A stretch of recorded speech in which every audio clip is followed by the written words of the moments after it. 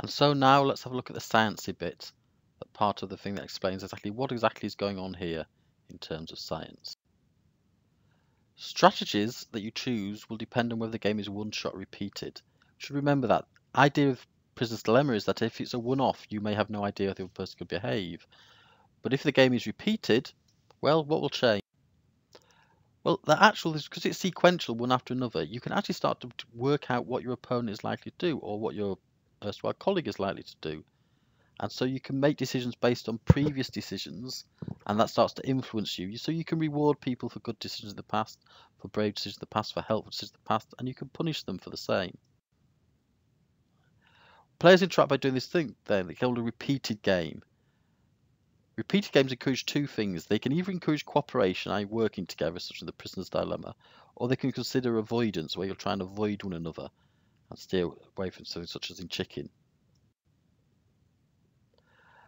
This strategy, a strategy developed on past moves, it allows for reputation effects. If somebody has a reputation for helping, you'll go with them.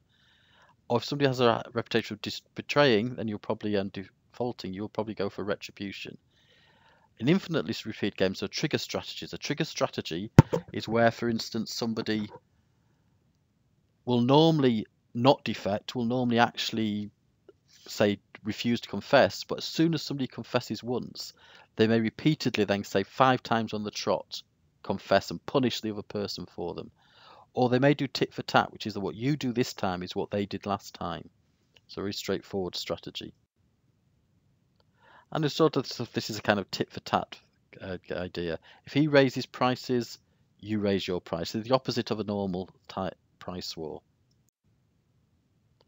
The assumption, of course, is that they have certain perfect information. Okay, so for instance, in chess, you know how to make perfect information, but often in most games, the whole point is that you have imperfect information. But there are certain things that we assume that you know. We certainly, as we said at the beginning, we assume that you know what you will get for your various decisions, and they are fixed. Obviously, depending on what other people at. Right, they are people on the whole. It is a risk-neutral person. So that means that person will actually say difference between £25 for certain or a 25% chance of earning £100, a 75% chance of earning nothing. This, of course, flies in the case of the fact that we know that people actually have a diminishing marginal utility, which means that the more money, the more they may be. Some people who need £25 will be more likely to take at £25 instead of a 25% chance of £100. People who need the money less may well be said, oh well, £25 makes a little difference to me. It's worth hanging on for £100. So if we can relax this assumption, we can create certain risk-averse behaviours among people if we know, for instance, that they are more likely to need some payoff. It's not that players are behaving rationally. So there is some limit to neoclassical economics. And we understand they always make the same decision. We don't allow for emotional, etc., things that affect that. And we expect that people do know the rules of the game. So that if one person knows X, we assume everybody knows X, and this goes on ad infinitum. And we assume that people are looking towards getting towards equilibriums. What we mean by that is as soon as players reach a point where they cannot respond and get a better response to the strategy of other players, there will not be some external incentive that will encourage them to change. Once something has been balanced out in equilibrium, then it will stay as an equilibrium. Important thing to remember, equilibrium is not the best possible outcome. Equilibrium is a stable outcome, i.e.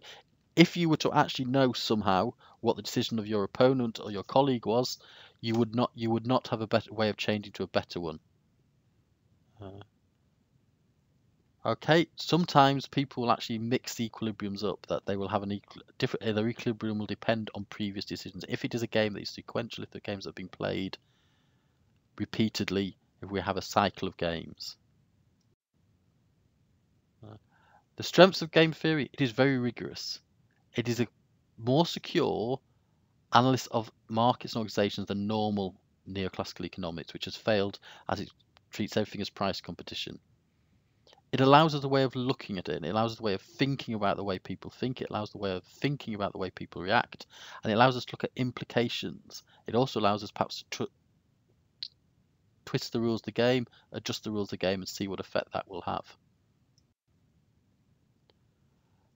deals with competitive situation with closely matched players, and it doesn't assume that some people are massively outgun other people, and it will often be about things like pricing, advertising budgets, capacity production decisions, new product introductions, and the like.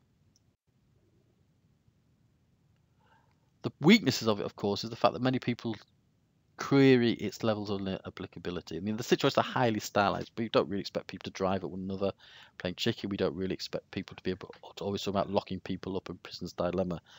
Okay, so we have to take a lot of assumptions, we have to take a lot of highly stylized situations. Although it attempts to deal with dynamic situations, it's actually a series of set-piece actions. Each decision is taken, and then we look at the impact of that decision. So it's actually, these are static equilibriums. They're not dynamic, but we are modeling a dynamic situation while looking at a real example of a dynamic situation. So, I assure you, before the exam, be familiar with at least 2 types of games. For those games, understand the interaction, the payoffs, what is equilibria, and some examples of those games in play.